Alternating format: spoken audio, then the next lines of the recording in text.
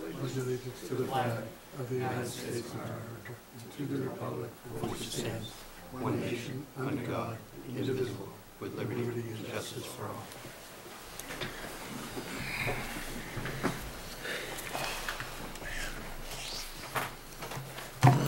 Is Bob coming up? So.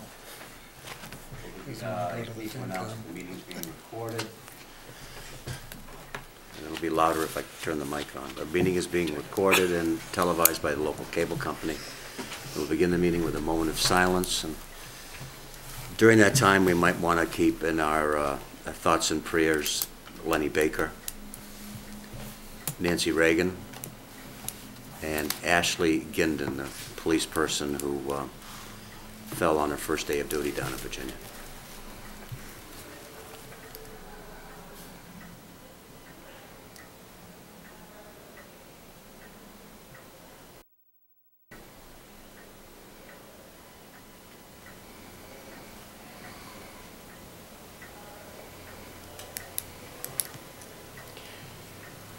Like a motion to approve bill and payroll warrants? So moved. Second.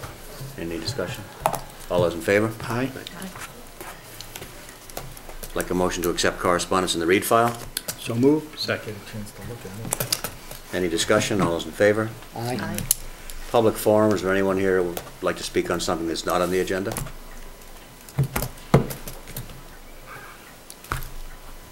Okay, it's almost 7:05, so we will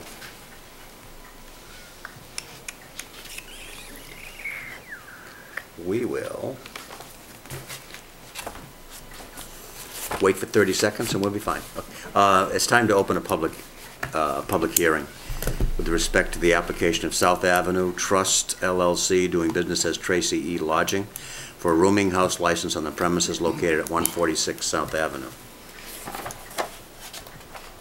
Take action at the same time to rescind the rooming house license for J.L. Forrester Property Management LLC doing business as Tracy E. Lodging, Robert D. Wright on the premises located at 146 South Avenue. Frank, you want to explain what this is about? Yes, this is this was originally the nursing home up the street here that became a lodge about 12, 13 years ago. It's been under single ownership, and ownership is transferred to the current applicant, who I believe is present.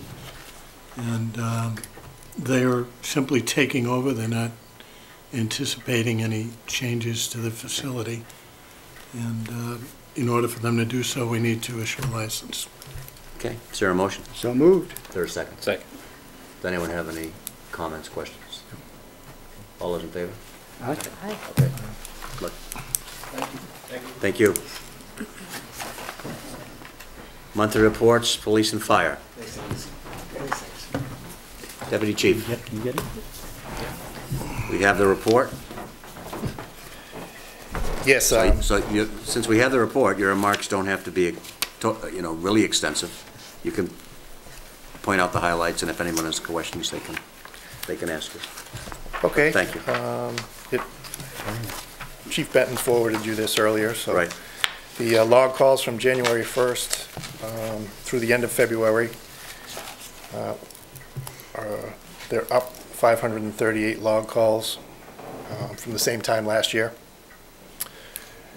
As of the end of February, there's 17 arrests and 33 criminal applications. The drug overdoses are at 2 through the end of February. We did have a recent one that's being investigated, whether it was an actual overdose or something other. Wanted to remind everyone that the Whitman-Hanson Will is hosting a town hall meeting at the Whitman-Hanson High School, John F. McEwen Performing Arts Center on March 15th, 2016, from 6:30 to 8:30. Taylor Story, Kathy Sullivan. This will be presented to all high school students, and there'll be a panel discussion following the presentation. Right, and if somehow the cameraman could zero in on this is a flyer for that event. The event is called If I Only Knew, and it's actually, what we're hoping is that we can encourage parents or people who know people who have had trouble with drugs and alcohol to come to this evening meeting from 6:30 to 8:30. Yeah, and that title is very fitting because If I only knew. we don't always know, and Right. it hits us from behind. And We've had as you all know who have been listening to the chief and myself over the last few months, we have a coalition called Whitman Will that deals with this issue, and the school system has been terrific in its interest in this and its excitement about it. Especially Athletic Director Rogers, who's been remarkable on this whole issue. And he's been stressing it in what he does with his athletes. To this date, though, we have not been able to encourage much parent support. And in the other towns that are involved in the coalition too, Rockland and East Bridgewater, most of their meetings are populated by parents and people who know other people who have had trouble with drugs. At Whitman, we've had a great high school cooperation and participation, but for some reason we have not been able, through our publicity, to encourage parents to get involved. It would be really good if they used this opportunity on March 15th at 6:30 to do so. The kids are going to have some activities during the day that deal with this issue, and they've had activities during the day before. I think the evening's presentation is devoted as much to parents as it is to the young adults. On the panel is a woman by the name of Stacy Lynch, and she's from the Adolescent Treatment Center at High Point, called the Castle. Chief Benton's going to be a speaker at the panel. Correct. Officer Bill Frazier from Hanson is going to be a speaker at the panel. For parent support, Joanne Peterson, who most people know, who is the founder and the CEO of Learn to Cope, is going to be there, as well as a young adult in recovery, Mary Cunningham, and they'll be on the panel. And it stands to be a pretty important and interesting occasion and evening. And so thank you for bringing it up. I would like to encourage people to go to If Only I Knew. Whitman Hanson Will has also come out with a little card that they're going to be passing around. There'll be some of them available at this meeting. And it's just a simple little card that provides primary, secondary, and tertiary substance use prevention resources to the community. It lists the resources. And I'll just read them quickly. Whitman Hanson Will, which has its own website, whitmanhansonwill.org. The Castle, as I mentioned before, the Adolescent Treatment Center over at High Point. Independence Academy, which is the academy in Brockton, the high school for people who are trying to recover from substance abuse. Learn to Cope organization, which I mentioned. The Whitman Counseling Center in Whitman. The East Bridgewater Hope Drop-In Center, which on the first and third Thursdays encourages people to drop in if they want to talk about these kinds of issues, parents and friends and people who are in trouble alike. And also the Holy Ghost Parish on the first Saturday of the month offers its resources to deal with this the crisis that and on the back this crisis that is it caused 4 people, as you've heard the governor say over and over again, 4 people a day die of overdoses in Massachusetts. 4 people a day. Yeah. If you were to, I remember a statistic from a couple of years ago, if you were to take the number of men and women from Massachusetts who went to Iraq and Afghanistan over a 5-year period, I think it was perhaps 2001 or 2002 to 2007, if you take the number of Massachusetts men and women who died in Afghanistan and Iraq in that period of time and multiplied it by 42, you would have the number of people who have died of overdose. It's not a recent event. This overdose epidemic is not a recent event. Something that's been going on for quite a long time, and we're starting to catch up with it. On the back of this little card are the numbers for the Whitman Police, Whitman Fire, Hanson Police, Hanson Fire, the high school guidance department, Hanson Middle School, and Whitman Middle School. And it's people are making an effort, and hopefully it will have some results. But thanks for mentioning that tonight. The chief has been really good about keeping people on board on this. And this is our last opportunity before March 15th to Right. talk about it on air, and I just wanted to say a few things. There's a sign out front that everybody can look at that shows that it's going on, and hopefully people will show up. The one problem with the March 15th date is that if the Whitman-Hanson boys basketball team wins their next 2 games, they'll be playing in the state tournament final, I believe, on that night in Boston or someplace else. So there's a possibility that there'll be it'll be hard for some people to come to an event like this if the boys are playing in a big basketball game. Right. But that's out there. We're not wishing for the boys to lose in order to have a bigger crowd, but we'd like to encourage a crowd.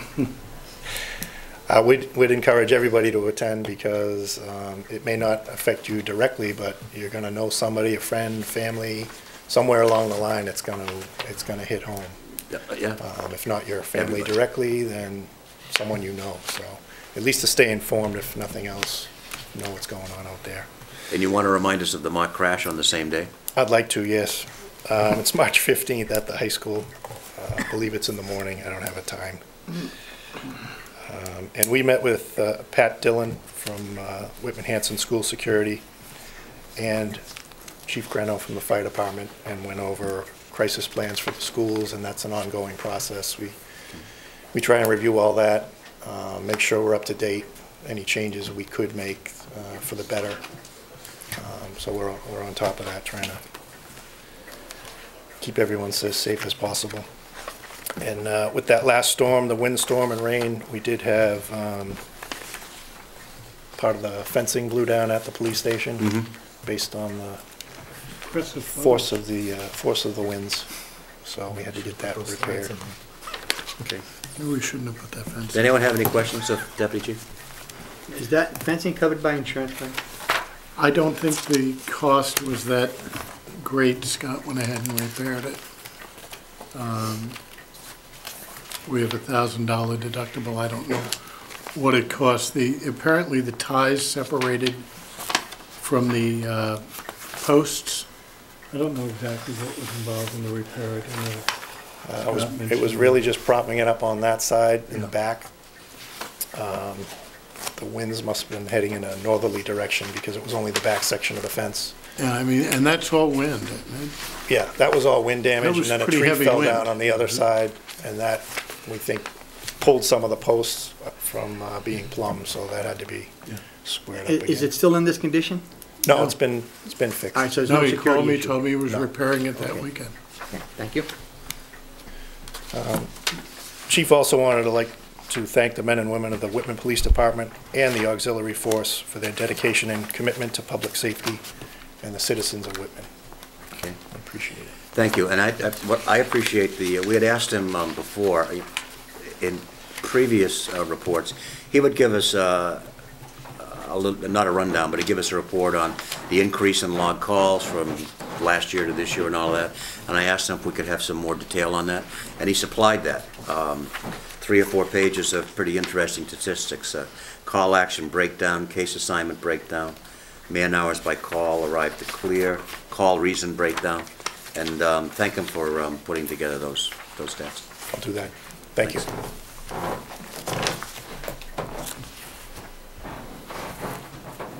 Okay, Chief, you're up.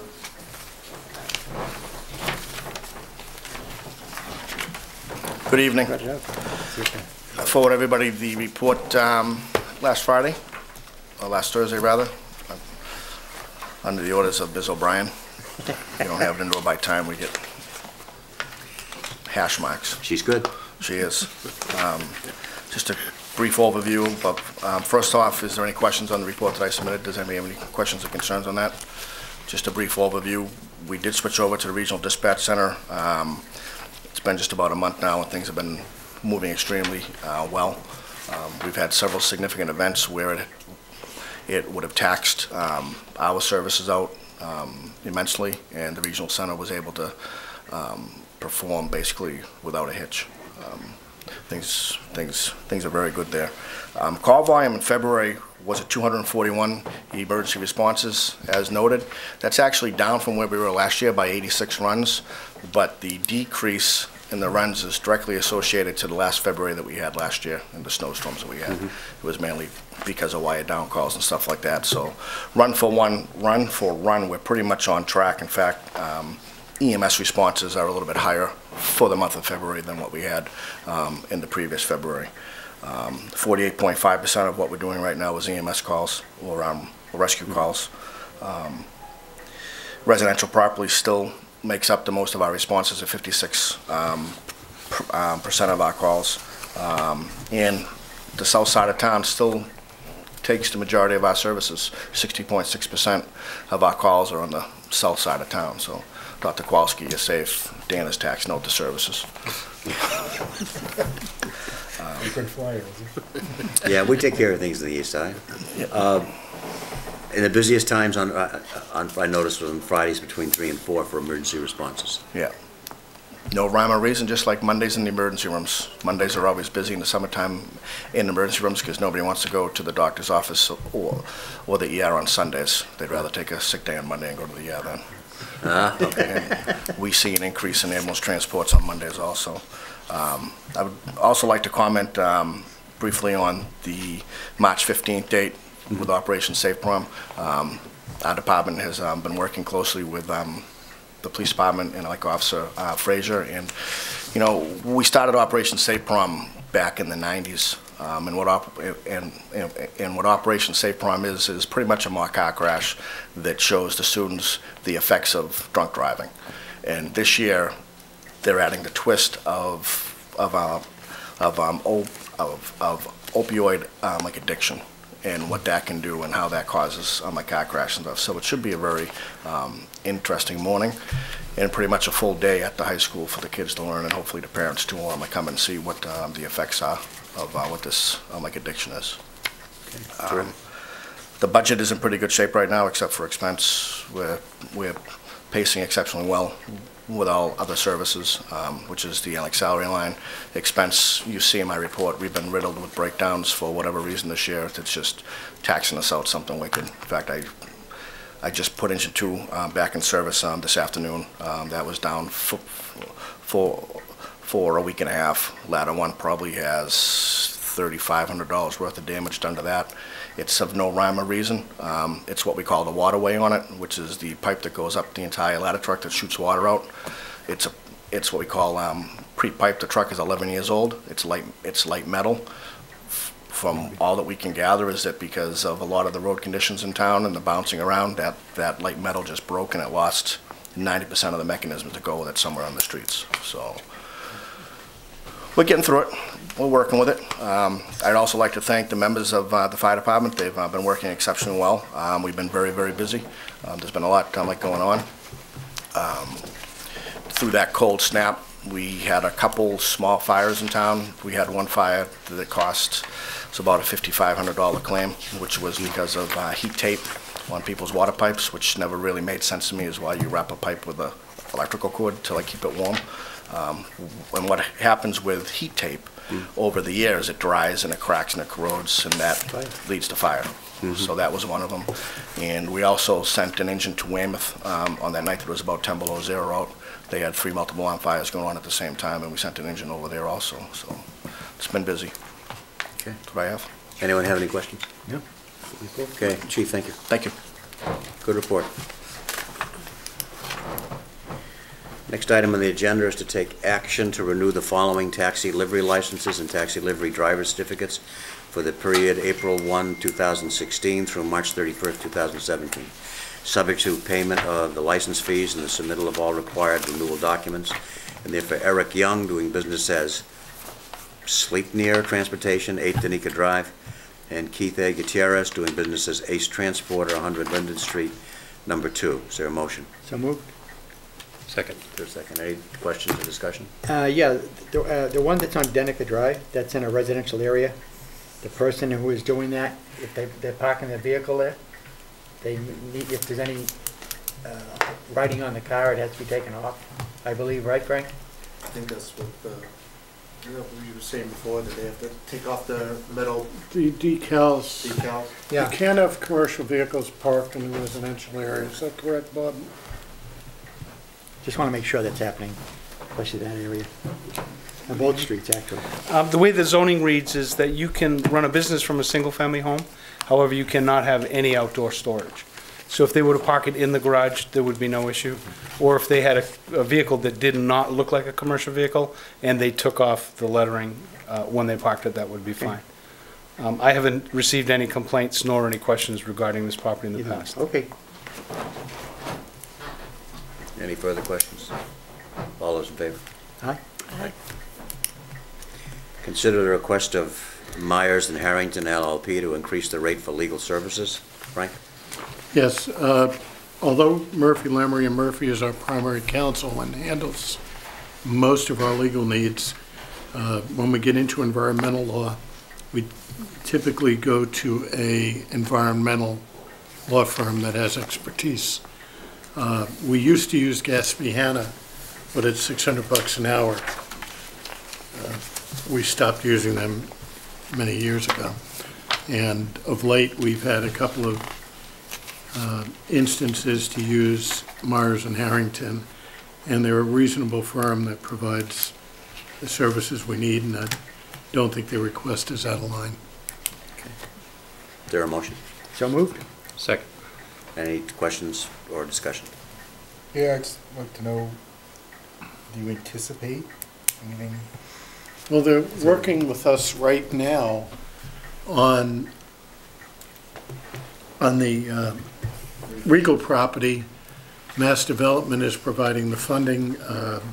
They have obtained the court orders for us to actually enter the property and place the wells, and have done a good job with relatively limited expense. I think we're up around 1,500 now, maybe, in total. So, We got a ways to go with that project. yeah, we don't, well, things are actually looking a little more encouraging right now. That is an ideal property for some type of supermarket or retail entity right next to the track. So once we've identified what the potential cost for remediation is, that can be part of the plan to market the property to a company willing to come in, complete that work, and make it a productive property. Sounds good. Okay. All those in favor? Aye. And this just in, you know, the power of instant communication. Kevin Tachi, who works for, among other things, the Whitman Hanson Cable Company, has let me know that they will be taping the mock car crash and the Whitman Will event on 3/15. The flyer that I held up during the meeting is up on the station's community bulletin board, on the community bulletin board of cable. So just to let you know that the publicity machine is working. And thank you very much, Kevin, for letting me know in such a efficient fashion. Good to know we have a live audience. Good to know there's one person out there that's looking at what's going on. That's right. I don't pay attention. And he's not afraid. He's not afraid to let us know. That's good. No, seriously.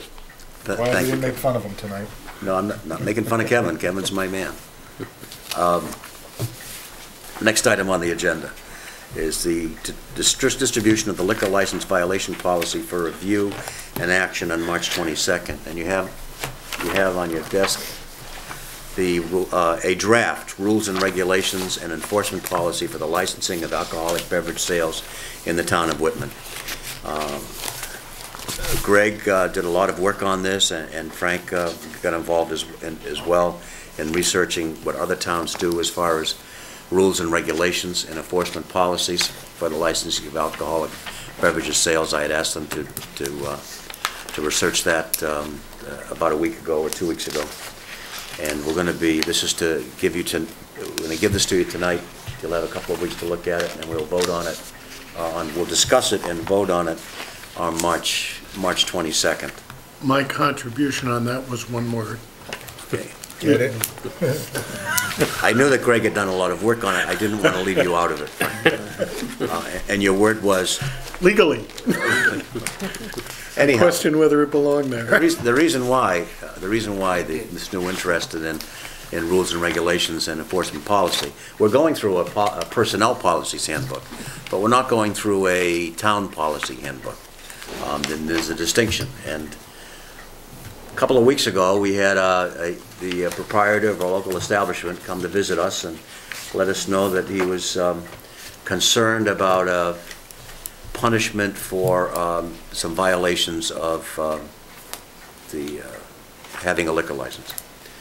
And he let us know that there were 5 charges that we had asked for 5 days based upon events that happened over a 2-year period on 5 different occasions, and that it had all been reduced to 1 measly little day. And he came in to talk about his treatment on behalf of his establishment, and when that day was when that punishment was to be exacted, and we compromised somewhat that night. I thought about that meeting for a while. I went back to the opinion written by the decision written by the Alcohol Control Board, and we frankly we didn't do our job. We did not have policies and procedures in place that we could say that we were following in order to punish someone, and that's on us. That's on the administration. It's on the Board of Selectmen. We followed the advice of law enforcement, of our chief law enforcement officer, who reported to us on these 5 events over a period of time, and he recommended that we suspend the license for a period of time. He would not commit to a period of time, but he recommended that we do it. And we thought that 5 days was legitimate. I still think they may have been legitimate, but it doesn't make any difference because they were reduced to 1. We have to do a better job in the future if we're going to take our job of giving licenses for alcoholic beverage sales seriously. And so this is the first step there, to come up with, to agree on rules and regulations and enforcement policy. The gentleman asked 2 questions that night that he wanted answers on the record for. It appeared that he had watched our meeting in which we, very closely, the meeting in which we announced the penalty. And if he had recalled the meeting that he watched, he would have known the answers to one of those questions.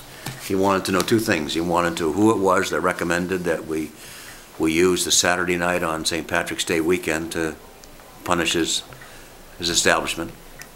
And I'm happy to announce for the record, again, that it was Mr. Lynham that recommended that, and we all supported that recommendation. The second thing that he wanted to know was how much it cost the town in legal services for that whole operation, and because he told us that it cost him $25,000 to fight it. Well, it cost the town $25,586.82 to bring this matter to an end. It's a lot of money, and hopefully it's a lot of money that it's money that we can reduce in the future if we start doing our job the way it ought to be done. I don't mean to belabor the point, but I think we need to get better. And I think looking at this policy is starting to look at this policy is the best way forward. Yes. I'd like to make a comment. Once we go over this policy and once we vote it and adopt it, I think it would be well deserved that each establishment, when they're come to get their next license, that they're handed one and they sign it. And you can say, they may not agree with it, but they can sign stating that they did receive the policy. Actually, once the board adopts the policy, a copy will be sent to each alcohol Right. licensee. And we should get a signed copy back. I would think a signed copy, That yeah. might even be something that goes in the policy. Yeah. Yeah, Okay, that'd be good. That'd be because that's great. what I used to do with my There's something in there people. about Great, assuming. Yeah. Thank you very much. Right. And hopefully it will be easier for law enforcement to do the job that they need to do also. The fact of the matter is that the police and fire were called on at least 5 separate occasions over the last 2 years to that particular establishment to take care of business. That's a lot of business. The gentleman made it a point to say that he thought that the police chief and the fire chief were fine young men. And of course, he knows them well because he's seen them a lot. Wow. You know, but at any rate, I think we want to give our law enforcement people the chance to do their job the way they can do it. And I think this will be a step in the right direction. They've done a good job so far. We all can do much better. I'm sorry, but I got another message from someone you all know. This is from a person by the name of Carol, who says, you do have a second observer, your wife, who thanks you for keeping opiate overdose issues on the front burner. As you all know, Carol is the area director for High Point Treatment Center in Brockton. I probably should have disclosed that, you know, sort of like every time Dan Shaughnessy writes something about the Red Sox, he says, remember that my boss is John Henry, who owns the Red Sox, that he owns the Globe. Well, So your boss is... so my boss is telling me, yeah, that's right. And she's a good boss. She's a good boss. Oh, boy. I like that. Yeah, that was fun. Presentation. I like that, really. Presentation of the fiscal year 15 audited financial statement, Frank? Yes, we have received printed copies of our fiscal 15 audited financial. Copies were provided to each selectman. The audited financial statement is now up on the website for anyone who may choose to look at it, and the financial includes data involving the financial health of the town. The report is clean. There's also a management letter associated with it that makes some recommendations to improve our operations. There are 2 recommendations I agree with and one I don't, but we will follow through on those as well. Thank you. What did she say? No, You're in trouble. I did turn it off. But I also have OCD, and when I see the little 1 there, you know, I have to get rid of it. I have to acknowledge I can get rid of it. And so I've been told that a brace of Tims are watching from the back, and so they're observing this meeting too. So thank you very much, Chief Breno. This meeting is sliding into silliness. Okay. Moving on. Yeah, moving on. Review the annual town meeting warrant. Some Frank. of us are up for re-election. You've Yes. given us the town meeting warrant tonight. This is a draft. At present time, there are 54 articles. A surprising number of capital requests this year. I guess not really surprising. We knew several of them were coming, but the significant, particularly significant ones are for the schools, for technology. The fire department fortunately has an ambulance revenue fund that will cover many of the chief's requests. The police department has a fine account that will cover some of their requests, and the rest of us are out there at the mercy of the general fund. There are some articles that we'll probably look at prioritizing once we have all of our revenue numbers. We are hoping to allocate approximately $800,000 this year for capital needs.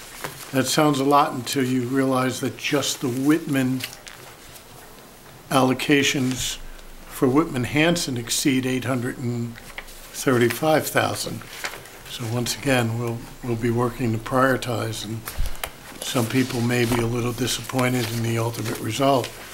But one of the things I mentioned in a previous meeting is that this opportunity to plan capital needs comes from the local property assessments for personal property from National Grid. They added $73 million in equipment that has been added to our tax base. Unlike real estate, that amortizes down each year. There's depletion and there's amortization that reduce that number.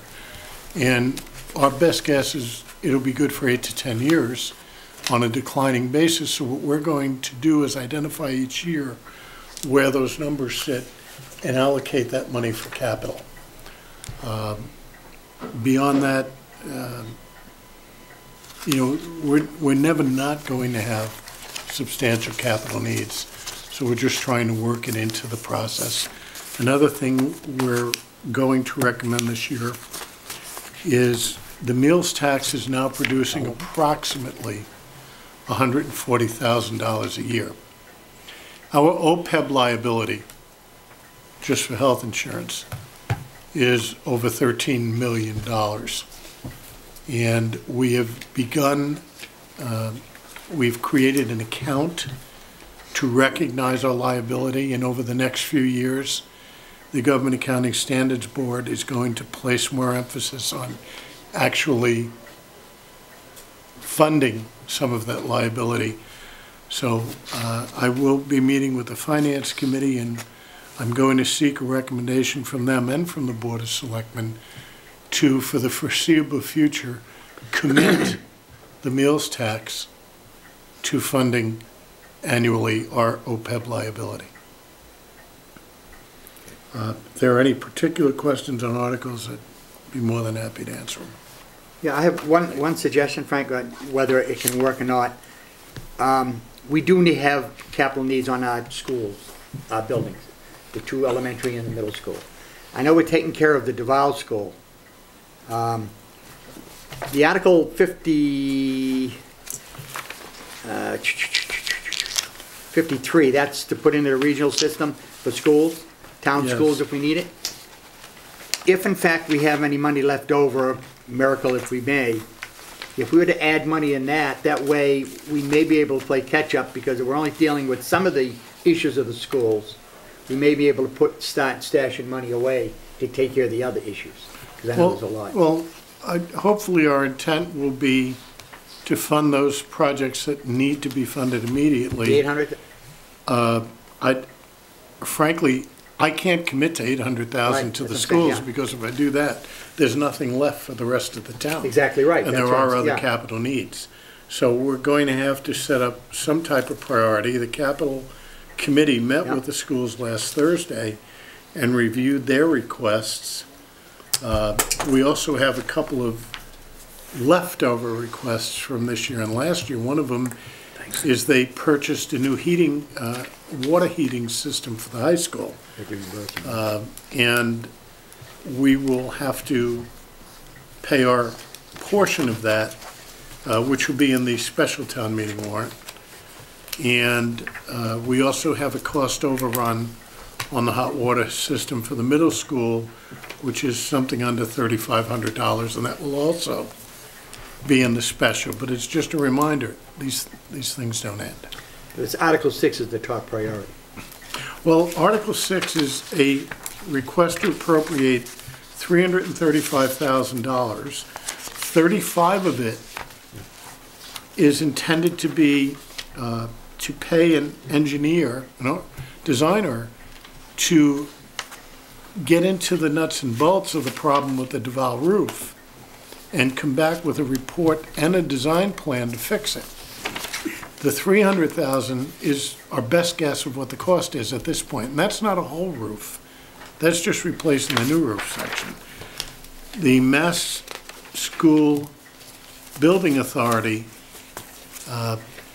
funded the construction of that roof in 1999-2000, and you have to wait 20 years before you can seek additional money on the building. Our argument, however, it was under their stewardship that this roof, which was poorly constructed, is failing, and we're asking for an exception to fund additional money. And that's somewhere between 50 and 55% of the cost. If they do that, then we'll only spend Half of that. half of that, assuming the cost is right at 300,000. If they don't, then we're going to recommend to the schools that we do whatever maintenance is necessary to protect the roof until 2020 when the clawback is done, and then we will go back and seek funding from MSBA. Okay. Anyone else? I know the school committee is next door with the finance committee tonight. They are. I ran into Ruth Whitner yesterday at a meeting about the March 15th event. And she's going from, that group is going from here to visit the Hanson Selectmen, I think, right afterwards. So I said, gee, I certainly am happy Double that I header. have my own meeting to go to. And I don't have to, that, you know, that's taking a huge bullet for the cost, let me tell you. Okay, old business. Time to continue the hearing with respect to the status of the Class 2 auto dealer's license held by Diesel Trucks, David Federico, and the premises located at 575 Bedford Street. Back again.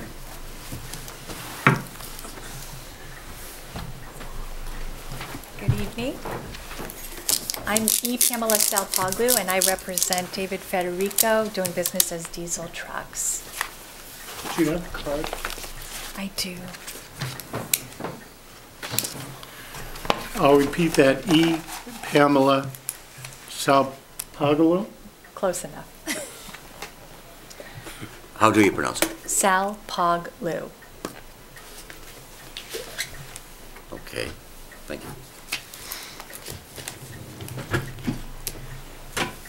And basically, we're back here today because David was going to get some things done Yes. at his place of business. Part of what you were holding something that looked like it might be a site plan. It is, and I have. And we were going to get a recommendation also from the Commissioner Curran tonight.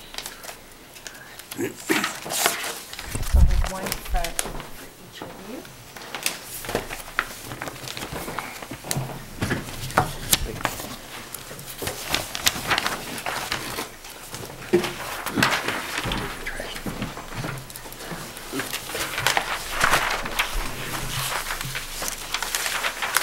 you.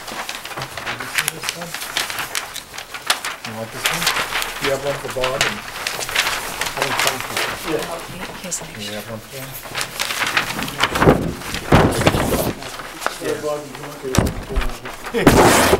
Heck is that?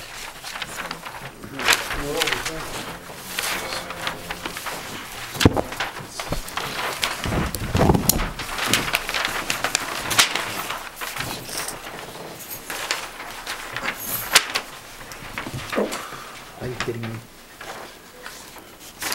Yes, so it's my understanding, and I wasn't privy to the prior hearings that were held, but there were some issues that were outstanding from the December 2015 letter. The first being handicapped and customer parking. And as you can see, to the mid-right-hand side of the site plan, there is an office, and my client has designated 3 customer parking spots in the front of the office. There is a handicap spot, spot 4, and above handicap spot 4 is spot 47. And it's my understanding that the building commissioner has requested an additional larger spot for the handicap spot. So handicap spot 4 would encompass spot 4 and 47. So I believe that concern has been addressed. The other issues that remained was the space to turn around. Now, my client has reconfigured the lot, and you can see to the left of the office and the customer parking spot, there's a 57-foot turnaround spot. Also, 48 goes the distance in the lateral. So there's plenty of spot now to turn around, and the egress, the driveway, is 20 feet wide based upon this site plan. So I believe that Mr. Curran should be fine with the proposed turnaround space. There was an issue also raised about many vehicles not being operable. my client has removed a significant portion of those vehicles from the lot, and he's incurred costs for that. He has put them on storage lots, and he's paying for that. So that concern has been addressed to my understanding. The last was some debris being left on the lot, and I can represent that I went to the lot today before coming here, and the lot looks a lot better. So the only issue that remains is the number of spots that are sought to be on the license. Initially, when my client received the license back in 2009, there was no car limit listed on the license for the Class 2 dealership. Now, in 2015, that was amended on the license, and it was reflected to show 52 spots. And it's my understanding now that Mr. Curran has come up from the 35-spot recommendation up to 40. However, my client would be looking to maintain the 52, or as a compromise, go down to 48 spots. And right now, the lot itself is 20,520 square feet. Each parking spot theoretically would take about 200 square feet. So theoretically, we have spots for 100 vehicles. Give or take some square footage, that would be 90 is what we could theoretically fit here. But my client's looking to maintain the 52. As you can see from this site plan, there are 62 vehicles. Subtracting the 147 spot from the handicapped brings us down to 62. So I don't think my client's request that we maintain the status quo of 52 is unreasonable given the nature of this site plan. Can I ask a question? You said you based these spaces at 200? 200 square 10 feet. by? 10 by 20. Okay. And that's industry standard for an average car? For an average car. Okay. And how many trucks do you have compared to cars and ratio on that? I'd say probably 50% cars. And so what would the industry standard average size space be Cars. for a truck? Cars probably smaller, actually. Cars probably 17 feet. I mean, a truck, I would think 20, maybe be more than fair. He has a box truck right now. It's about 10 feet long by I'll tell you what, 20. it's a 10-foot size box. but So, and that's a probably larger 20 size feet. vehicle. And that fits in a 10 by 20 If space? it's in a 10 by 20, yeah. As long as you don't have to open the door. I do have a range truck here. It's not parking. And just and either of the Tims in back seen this plan by any chance?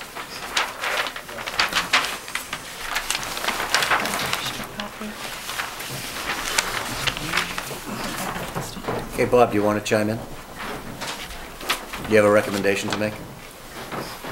I do. It looks like a lot of progress has been made since the first meeting. Yes, I have been out there 4 or 5 times since we started trying to eliminate some of the vehicles. On the 29th of February, there was 47 cars. On the 1st of March, there was 40 cars. And again, today I was there at 10 past 10 this morning, and there was 40 vehicles. This plan is not to scale. If you look at what's there on the lot, there's some vehicles that will take up 3 or 4 of these spaces. This plan shows 57 feet for turnaround, but it's also taken into account where customers may be parking. So if there's 3 cars parked in the customer parking, then that turnaround space kind of gets eliminated. The entry should be a double car width, should be at least 24 feet wide. And then once you fill up customer parking and you have 24 feet as access, so you can get a car in and a car coming out. This is a really busy section of Route 18. If there's one car pulling in, another one pulling out, one may have to back out onto the roadway, and that concerns me. There's vehicles in what appears to be the woods in the back. There's one flatbed that's got another truck on it, and I didn't count the truck on top of the flatbed as one of the vehicles. So there's actually 41 if you want to look at it that way. My feeling is that if this board would like to entertain to up the limit of the number of vehicles, then a scaled plans should be submitted, something done by a land surveyor that does site plans all the time. These look pretty good when you look at these numbers, but it's also difficult to get back to the car that's 3 back. There's, some of them are larger trucks that you can't even move around because they had flat tires. He's got most of them fixed, but he's still got other vehicles missing parts. It looks more like a junkyard in some of the areas or some of the parts of this lot. The issue here is that I think that Mr. Federico wants to protect the fact that he has a fairly large number for his license, and he wants to start selling cars. He wants to go for the cars that are $15,000, but that's not happening yet. Right now, there's a lot of vehicles that, in my opinion, are going to be difficult for him to sell, but I'm not in the business. My feeling right now is that you should keep it at 40 until maybe the inventory turns around a little bit and he starts to sell more vehicles and make the lot itself look a lot more attractive. Okay, anyone have any questions? Yes. Okay, first, Mr. Federico, I've been very tough on you, and I have to say, it's 100% improvement. Okay, I've been by it a number of times, in and out. But I do have to say, is this plot plan is too clean. It doesn't represent your land. The back lot, where all these cars, where you get from 53 to 62, is all woods. Well, And there are cutting there are- leaves and there are things. cars there. Right, if I want to buy a car that's in spot 53, I gotta move 1, 2, 3, 4, 5, 6, 7 cars to get it out. Come on. I mean, this plot plan, you're trying to fit as many cars as you can get on this lot, and I understand that in a business point of view, but the fact is, your lot, as it stands today, with the 40 vehicles, looks clean, but the back of the lot, if you look at it, is still congested because they're parked in the woods. It's not as clean as what you show right here, to put this amount of Well, cars. that plan there has 62 cars on it, so if we're gonna take 10 cars right off the top, so there'll be another 10 spots off of this plan for turnaround room. So if the back 7 or 8 vehicles are a problem, we can delete those 7 or 8 vehicles off the plan. Okay, and then you're looking at, And then we're bet right down to that 52 number. right, and then you're looking at spots 21 back to 13 that are in the, well, actually to 16, that are in the middle of 2 other vehicles. You can't move the one on the left towards the house because you're gonna go in that person's land. So, I mean, you gotta move 4 cars to get at 1. And the way they're so tight, looking at this plot plan, can you actually get around and look at what you want to buy? I mean, May I There is a address that? 10-foot. May I address that? Go ahead. Yes, I mean, the way that most dealerships are configured is that they are set up in rows. And and I think we need to address a larger problem too, with the customer parking. I mean, and I heard Mr. Curran say that, that there are 3 parking spots, but this is not Dunkin' Donuts. This is a used car dealership. Mr. Federico gets 2 customers per day if he's lucky, and that's on a good day. There's never a high traffic volume. People call, they make an appointment, he gets the car out of the spot and has it ready to show to a customer. So it's not the customer that's going to be moving the car, it would be Mr. Federico, and he would have ample notice to have that car removed. He's certainly not going to interfere with his abutters. He has a good relationship, no one is here today. With reference to the back of the lot, those vehicles there can be, I would not seek to remove those vehicles in that storage area. Mr. Federico does get trade-in vehicles from customers. Trade-in vehicles tend to not be always ready, showroom ready or available for sale, and those should be placed in the back of the lot. They are not frontline desirable cars at the time, and they can go to auction or to wholesale at that point. But the way we have it structured here, we do have 60 spots available, and Mr. Federico is just looking to maintain 52 cars.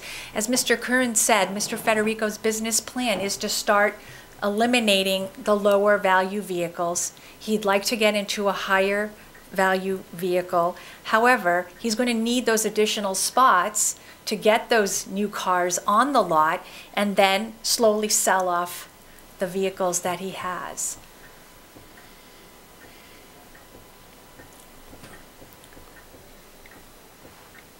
Anyone else?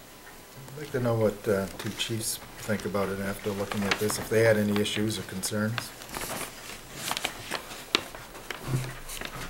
I would just be concerned with the 20-foot egress on the way in. If we had an issue in those back garages or buildings, which we have in the past, I would be concerned that if somebody comes in with a box truck and parks where they're not supposed to park or whatever, or if on a customer, we would have a tough time like trying to fit things through. My recommendation would be 24 to 36 inches feet of like an opening there, like they normally do. So would be, Pretty much eliminate like maybe 41 through 46 and 31 and 32 to like open that up, and then we have would you be willing to give up this? So, that would be my. and he does not have a problem eliminating spots 41 through 46 and 31 then. So that would be a total of 7 spots from the 60, would still put us at 53. And he's looking to just maintain the status quo at 52.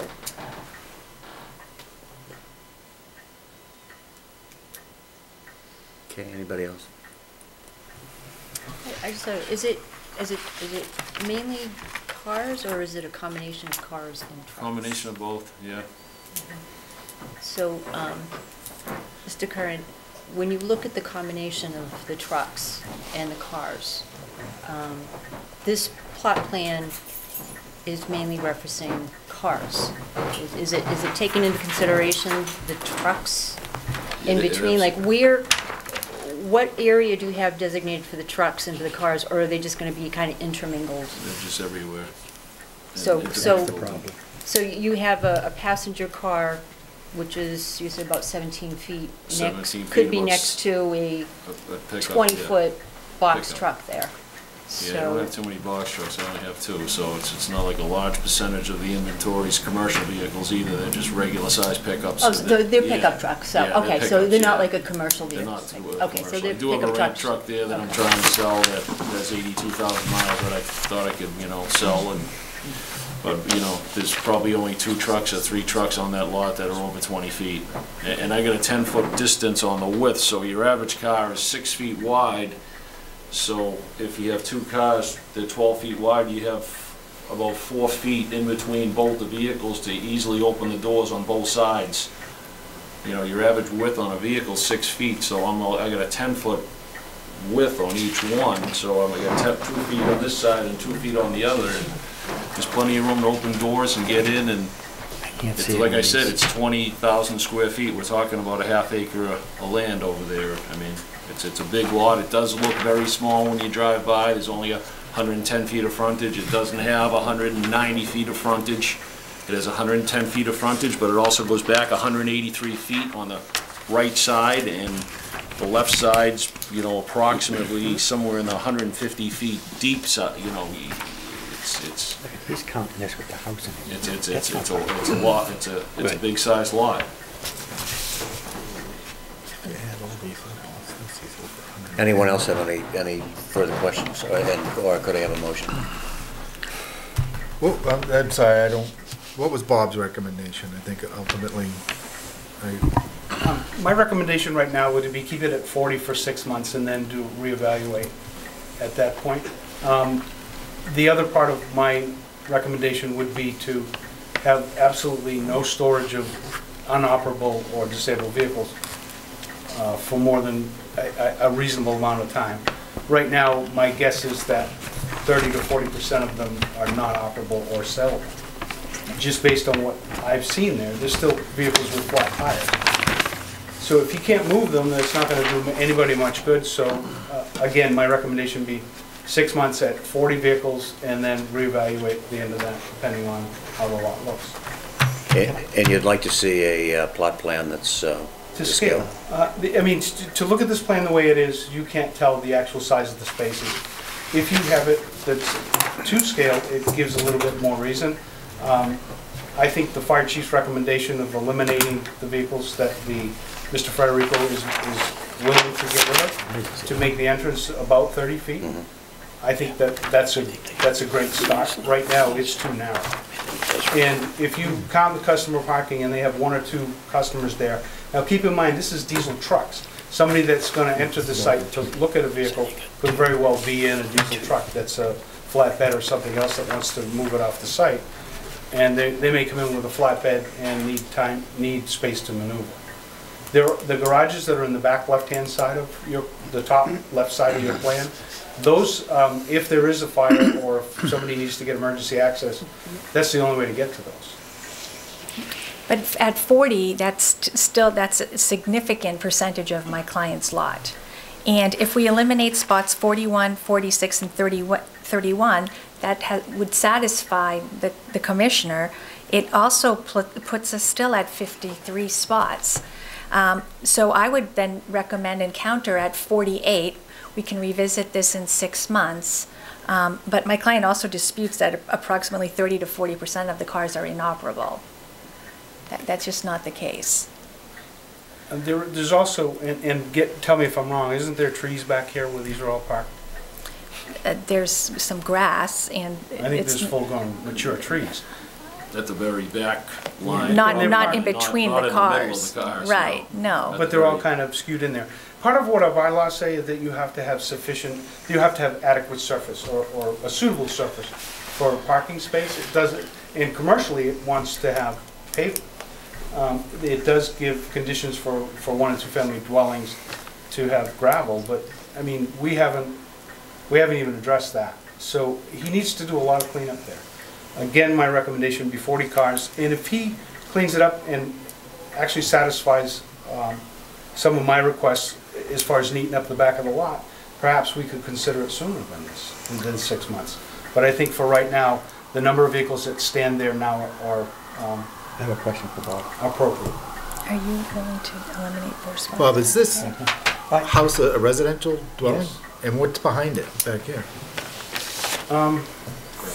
It's just unoccupied back. But is it residential zone or is this all commercial zone? It's highway business to about, I think it's about 20 feet back behind Okay. that line. So there's no buffer that has to be set up between, he can go right up to this lot line and right up to this lot line? Yes, and again, this is all grandfathered stuff. This never went to the Board of Appeals specifically for a car dealer. I think originally it was Crossroads.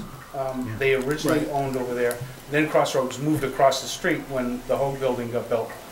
And there never was a limit, but this is a unique use. This is trucks. This is something that we don't have a lot of Class 2 auto dealers for the sale of trucks.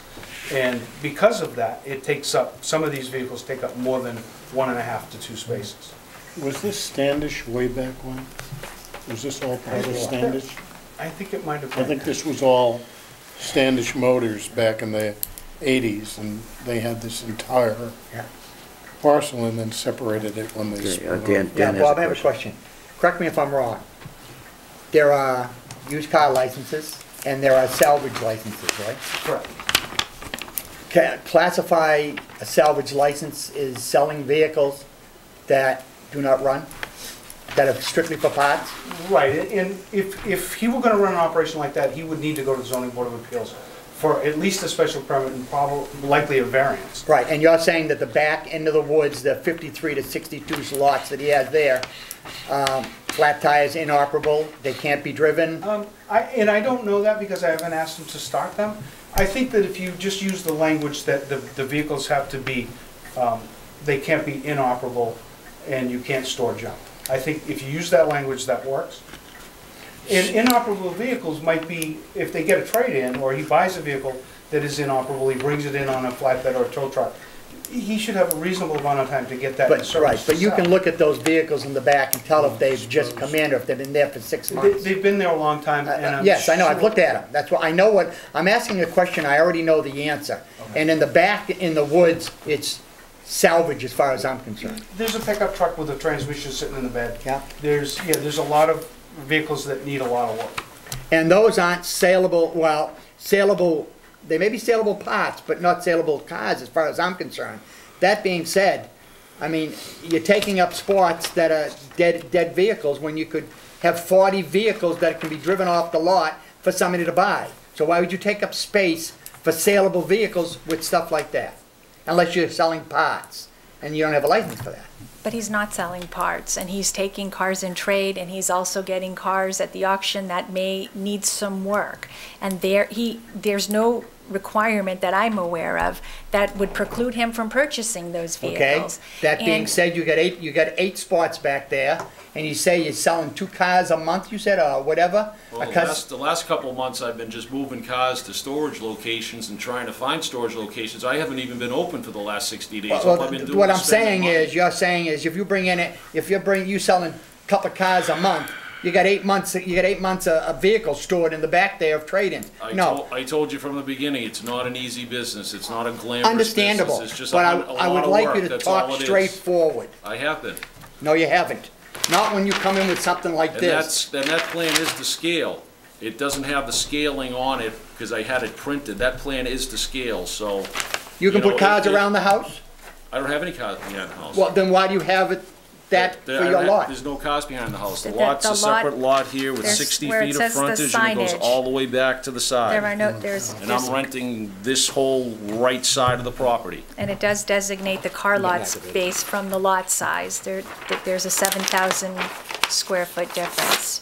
And again, I just feel that it would cause my client irreparable harm to reduce the number so significantly. We are conceding, right now, we have 60 spots here. We can concede 41 through 31. I believe my client would even be willing to concede some additional spots to bring it down to 48. The handicap parking, we discussed that. That requires an unloading area. So number 47, Well, handicap spot 4, and he's giving up 47. yeah, well, 50 can't be there either. You need to have, the unloading area has to be, But that would be adjacent 4 to 47, so there could be a car there. There would be nothing to prevent a handicapped party from opening the door into the lot, into space 47. You have to have the van. it has to be van accessible. And there is plenty of spots. It's two That needs to be 8 spots. feet wide. Yeah, so that's more than 8 the feet van. wide. That's 2 spots that he's conceding there. So I would respectfully request that we keep it at 52. If the board is, going to heed Mr. Curran's good counsel at 40, I'd say my client would concede and go down to 48. But to take it down to 40 is just going to cause him irreparable harm. He's already spending enormous amounts of money storing other vehicles at lots. To get these vehicles off of his lot would cost him additional sums of money. It's just patently unreasonable for him to lose such a percentage. How many vehicles are on the lot right now? 40, there are 40 now. Well, if you count the one on top of the flatbed, it's 41. Okay. And there's still plenty of room. You can see where there are no Maybe double decker spots. parking, there's tons of room. When I was there today, the lot looks a lot better. It isn't laid out, these vehicles aren't stored as this layout shows. If they were to store it as this layout shows, it may change my mind. Yeah. But right now, it's still, there's cars out in the middle of the aisle, or there's one car out in the middle of the aisle, and you can't maneuver very easily. It's a whole lot easier than it was. If you increase this to 52, all the cars that he just got rid of are coming back. And that's a problem, because we're gonna be right back where we started. If he follows this layout, if you wanna I make a recommendation that we get a plot plan or a site plan that is to scale and done by a registered land surveyor, then we can readdress this and you can put this on hold for a little while. What about the surface that's in the backwoods? That has to be, I think we can't be should know, leaves and, I think we should know what's there. Show Yeah. the trees, show what's there. I know it's there, it's leaves and gravel and branches and, And if it's topsoil, he's not supposed to park on that. He's So not- we could go by just the description of the parking in the zoning bylaw. So, and if he wants to start to prepare this and make everything more suitable than it is right now, then this board should consider to raise the number of vehicles. Okay. But right now, the way it is a whole lot more safer than it was. Okay, I get it. Scott, did you want to say something? Now, I mean, I think just to move it along, I'd like to make a motion. And it sounds like and he's certainly been here as much as the rest of us. The gentleman is trying to make some improvements out there, and slowly but surely we're getting there. But I would make a motion that we allow up to 45 cars, that he follows the recommendations of Bob as far as the customer parking, the handicap parking, follows the recommendations of the fire chief, and have at least 28 feet, 28 to 30 feet. 28 to 30 feet access. He comes back in here with a plan stamped by a registered landscape architect, showing everything to scale, showing what's in the back here. And at that time, we can address whether we're gonna allow any To more go from vehicles. 45 up to, Up to whatever his original license was. You can go back up to whatever, you know, we think we can fit. Parcel can hold. is there a Whatever the second? parcel can hold, within reason, Is but there a second for that? A second. Okay, is there any further discussion? Bob, does that seem I like think- a reasonable compromise to you? I think that for now it is, and if there's an issue that I have, I will address it. Okay. Okay. Bob Ocasio? Okay, and so is there a time period in your motion? What I do you think it think? remains at 45 until they come in with a plan. Yeah, till he's come back with his plan and And give them some Bob's time satisfied. to come up with the money or land surveyor that will help. Yeah, we don't want to put it out of business, but. you know, We feel wanna that work that's with you. reasonable, and we would agree to that. Let's give it, how much time do you need? Do 6 months. Yeah, 6 months. 6 months. Okay, There we go. okay, it's been moved and seconded, or any further discussion? Okay, all those in favor? I'll say yes. Aye. So, thanks. Those opposed? Okay, Thank you. okay, thank you very much. Thank you very much.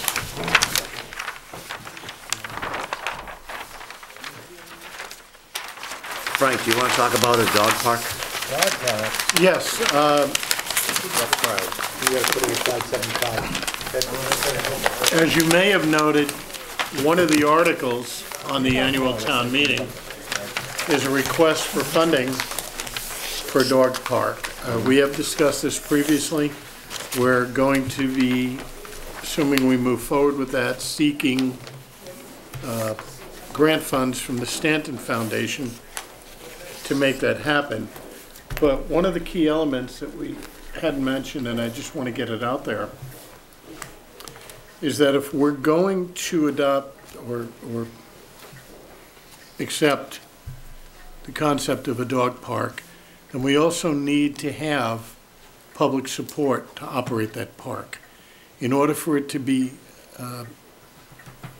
feasible and appropriate, we're going to need a citizen committee to actually adopt the process, to participate in the design and setup of the park, and to manage it. And the citizen committee would be responsible for managing the facility, ensuring the rules and regulations that are adopted are followed, and providing cleanup of the park periodically through appropriately placed disposal containers that can be cleared out regularly. It would not be the desire or the intent of the DPW to manage this process. So this would be very typical for what other community dog parks are, user-managed. So I'm encouraging, if this is going to happen, we need the support of the public, and I'm encouraging people to contact our office to express their interest in being a part of this process. Great, thank you. Anybody else around the board? Frank, do you have anything you want to add beyond agenda items? I do not. Okay, Scott? Nope. Nothing. Nothing? One small tidbit. I just wanted to thank all those retired workers at the election primary on March 1st. That was a long day for them. And most of those folks are much older than me. And they looked pretty tired. I know that I came in to get some results around 10:30, and they were still working hard there. So from 6 in the morning till probably 11 at night, they deserve a big thank you, even though they're getting paid. But, you know, some people here are 90 years old, so they certainly deserve our thanks. Okay, thank you for recognizing that. And I have nothing to add to the proceedings. Lori reminds me that I received something in the mail the other day that I did intend to present to the board. We have discussed in the past public support for education and the Stanton Foundation. We've received a request from the Stanton Foundation to join other communities in a resolution to support the recommendations of the Mass Foundation Budget Review Commission as it relates to supporting the funding that's necessary to address the costs associated with healthcare and special education that affect each and every budget. It does involve a resolution, so what I'd like to do is bring this forward at our next meeting rather than introduce it now. That'd be a good idea, yeah. So we could look at something. Okay, anybody else? Pardon? Put it in the read file. No, I don't, it would be good to have it on the agenda, I think. Important enough. Yes, even though the read file is acknowledged every week. Okay, then I think we might be done. Is there a motion to adjourn? So moved. Second. All those in favor? Aye. Aye. We are out of here. Thank you.